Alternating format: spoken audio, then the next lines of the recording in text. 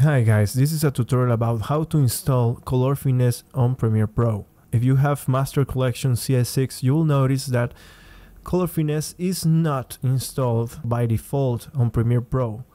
You can only use Color Finesse in After Effects CS6. So I will show you how to make it work. First, go to the Color Finesse website. Click on Downloads and choose your operating system. My case is Windows. Fill the form and click on the Proceed with Download. Now that you have the Color Finesse installer, click on it. Click on Next. Yes, I agree. The Color Finesse PI is the one which works with After Effects and Premiere Pro. Click Next. Click on After Effects Premiere Pro CS6. Next. Okay, next. Only for me? Alright. The Color Finesse serial number came with the Master Collection CS6. You can find it in the box. Okay, click Next.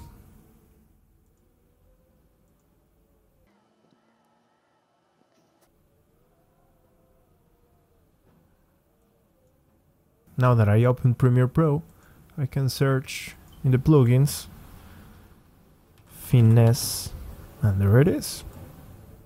It has the same user interface that you can find in the After Effects version.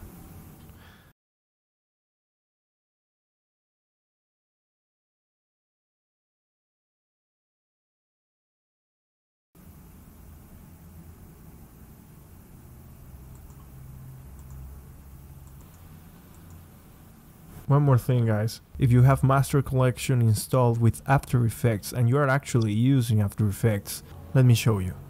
You'll get this message that basically says that you can have two versions of Color Finesse installed. Well, this is pretty easy to fix. Just go to the location where After Effects was installed.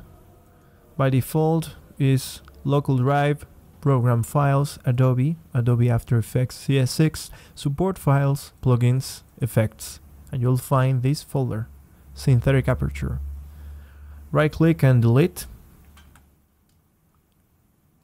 Yes. Now the next time you open After Effects, you will have Synthetic Aperture working just fine.